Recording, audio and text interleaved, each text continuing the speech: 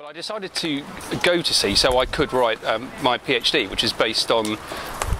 it was a reassessment of fighting tactics in the 18th century based on the capability of ships. And to do that, the easiest way was to go and learn how they actually worked, how difficult they were to manoeuvre, how difficult they were to sail. So I went to sea for a year, and then about 18 months after that I went back to help make a film, the Channel 4 film Shackleton, and we took a replica of the Endurance up to the Arctic and got it stuck in an ice pack. But the whole business of being at sea really fascinates me, and it helps you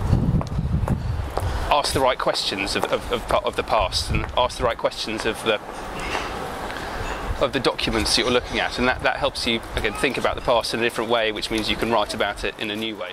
Life aboard on these boats is so crucial to understanding everything about it, whether it's just the sheer business of sailing it and being a top man and looking out for enemy ships from the masthead, or whether it's on the complex human relationship between a commander and his captains in a battle fleet. And once you kind of break down that human relationship, it really helps you understand the challenges of actually making these ships work, either as an individual ship or together as a fleet.